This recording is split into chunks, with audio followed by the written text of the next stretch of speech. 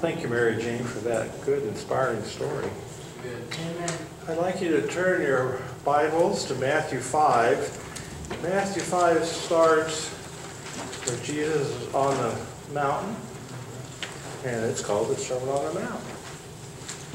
The first few verses are blessings that are going to happen to people. But we're going to go a little bit further in and read Matthew 5, verse 13. This happens to be directed to church members. So this is directed to you. Ye are the salt of the earth.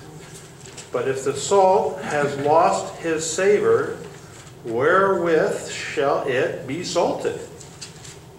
It is thenceforth good for nothing, but to be cast out and to be trodden under foot of men. May the Lord add his blessing to the scripture.